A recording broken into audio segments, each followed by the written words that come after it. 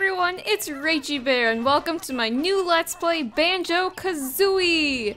I have been putting this off for way too long. I'm so sorry. I'm like, yeah, I'll have the next Let's Play ready by the time we finish Paper Mario Thousand Year Door, and that was totally not the case. I picked Banjo-Kazooie because this has been a game I've had for almost my entire life. When N64 came out, my grandma bought one for me and my brother, and this was one of the games she got when she gave us the N64. So I've literally had this game probably, I don't even remember what age we got it from, like, we got the N64 at, but I've had this for like 90% of my life, and I've loved this game. I've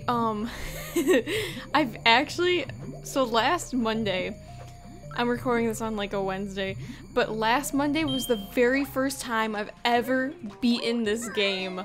I don't know why I never beat it before, like since I've had this game like most of my life, but that was the very first time I had ever beaten this game. And let me tell you, it's kind of difficult.